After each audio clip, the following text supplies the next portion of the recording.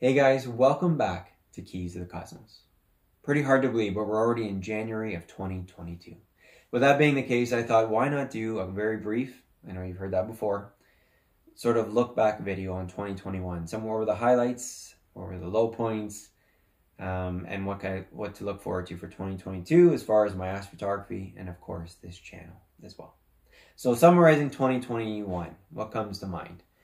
Well, weather-wise, the word clouds, definitely. We had a lot of clouds this year. It was a bit disappointing as far as weather. A bit is a bit of an understatement. We just really did not have any, multiple stretches of clear nights. Very few. Whereas last year, even though I only started in, I think it was end of June of 2020, we had, I remember multiple occasions of, 2, 3 clear nights in a row.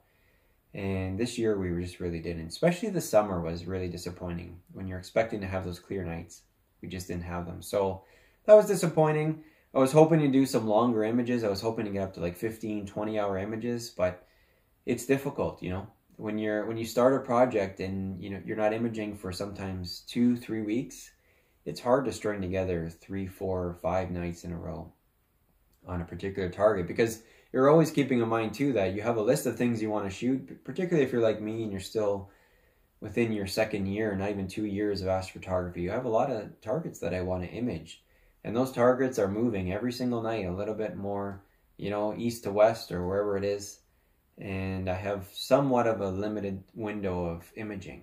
I don't have a view to the west where I image regularly, so when things start to go past zenith and towards the western skies, they're basically out of reach for me. So it's always been a balance of trying to image what I had planned to and getting enough data to make a nice picture, but not having the luxury of being able to image 4 or 5 nights on one target and being able to put together something like a 15, 20 hour image like I was hoping to. The most I got this year, I think, was around 12 hours. That was my Crescent Nebula. And that came out pretty good. I was happy with it. Definitely looking forward to shooting that again next year with some more focal length, as many other targets, now that I have some bigger scopes. But yeah, I'm hoping we get some better weather in 2022 and I'm able to put together a few 15, maybe even 20-hour images. That would be amazing.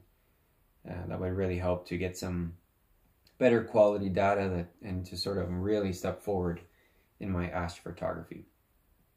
But looking back on the year, I started with my trusty star tracker, the Star Adventure, and of course my go-to DSLR, Canon modified DSLR. That's how I started, and I did a lot of images, probably imaged for better part of 6 months, maybe even longer with that. And then I sort of slowly switched to my dedicated astrophotography cameras, and of course using the ASI Air along with that, and some bigger telescopes now that I have my newest mount, my Optron CEM40EC.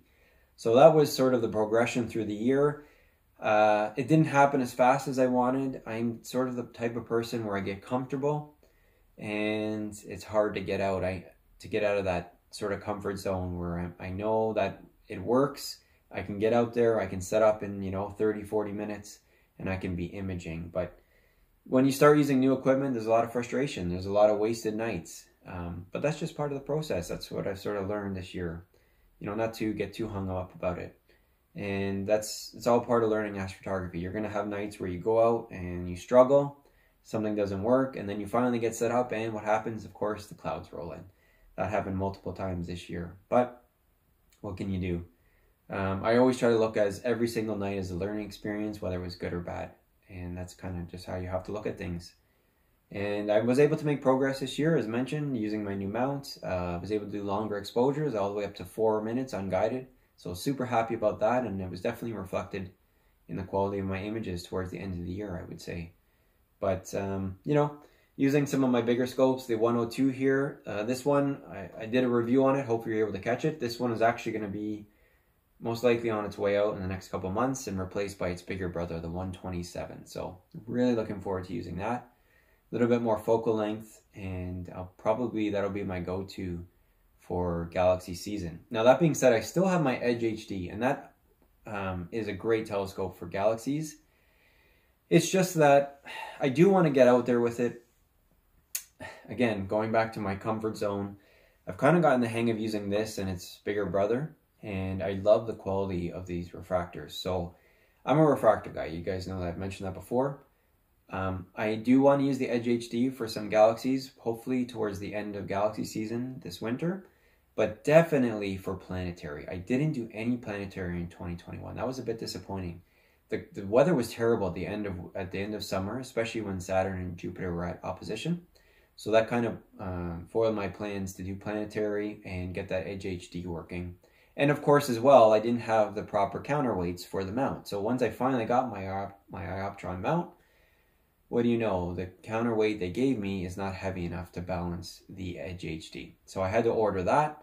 That took a few months on it, just that itself. So that's the kind of year it was. I know many of you guys can relate to that.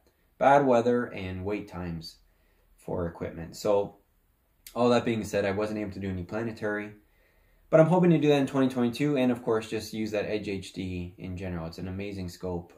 I haven't even used it for visual. I've done very little visual this year, but I was hoping to, you know, at least view the planets with it, and I didn't even get a chance to do that. So you know, that was a bit disappointing. There was a few targets that I didn't get to that I wanted to. One of them definitely that comes to mind was Pleiades.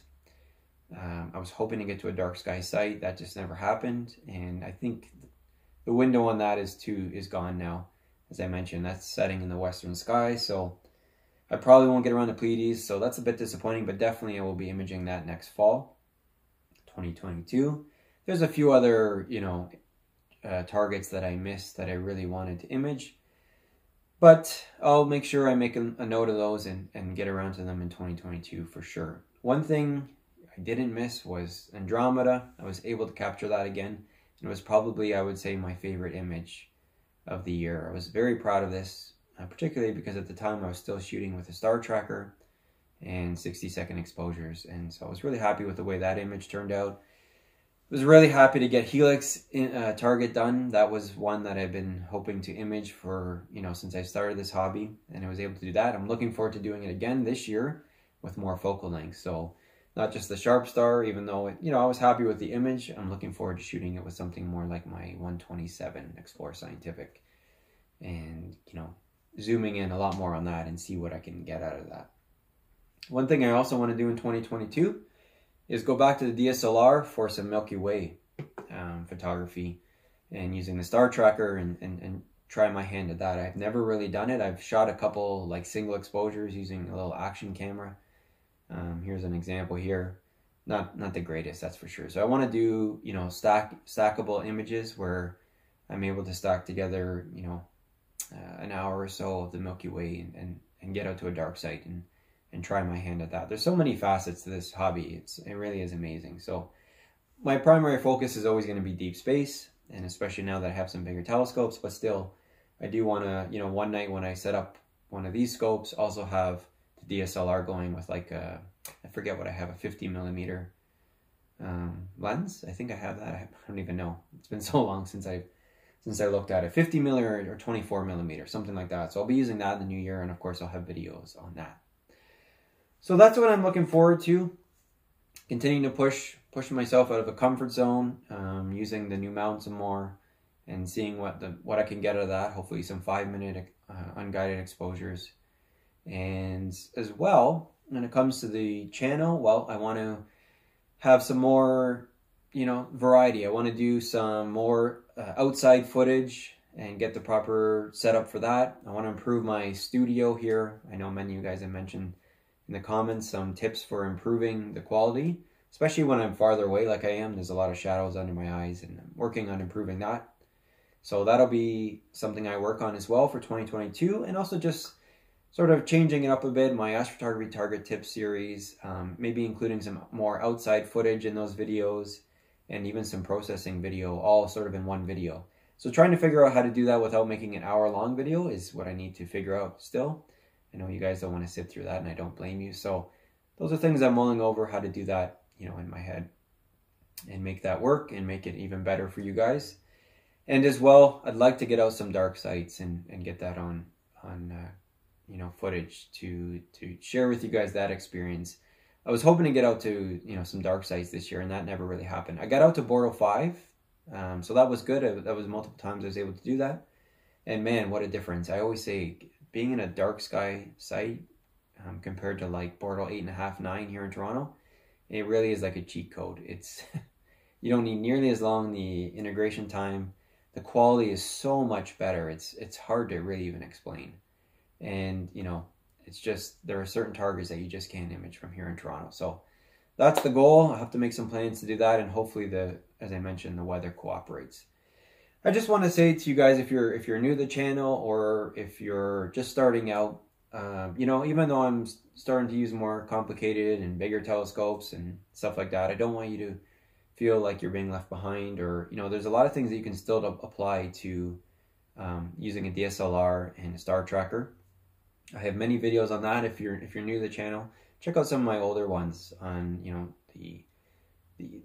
the rig that I use starting out with the tripod, the star tracker, the DSLR, and a small telescope like this Sharp Star, or even my Red Cat 51, or even my little Ascar that I did a video on as well. I was just using that the other night with my star tracker, and I loved it.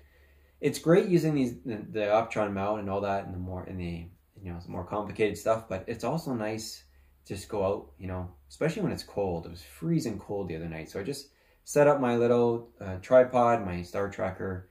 I didn't use a DSLR. I used my Astrophotography dedicated camera, but still, just to use that simple setup, you know, you're set up within 35-40 minutes, and you're imaging, and that was nice. And then your tear down is much quicker as well. So it's always nice to go back to that. And if you're just starting out, you know, don't let that hold you back. You can still, you know, do some amazing images.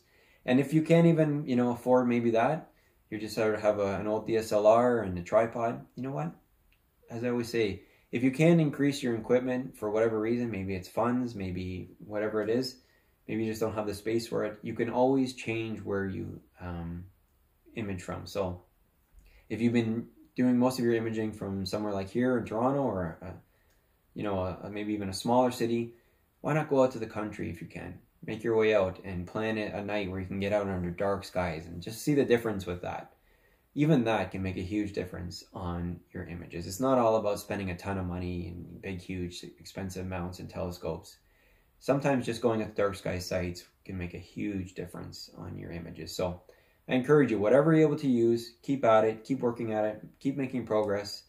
And, you know, we'll try to keep a lot of variety for next year when it comes to this channel. But I just want to say as well, thank you so much to you guys. I really appreciate your support. I've had some really wonderful messages. I really do appreciate them. It's very encouraging. It's a lot of work to do this, but I really do enjoy it. I love talking about this hobby, obviously. It's something that I enjoy greatly, and I love teaching, especially for those who are newer to the channel and are just getting started out. I've benefited from other channels, and I hope that my channel is able to benefit you, especially as you begin this amazing hobby. So that's it, guys. Again, thank you so much. A lot to look forward to. Look for my official mount review video. That's coming next in my next video. 100%, no more delaying it, and a lot more. So I look forward to sharing that with you. But for now, here's my review of 2021 when it came to my favorite images of last year. Thanks again, guys, and I'll see you on the next one. Take care.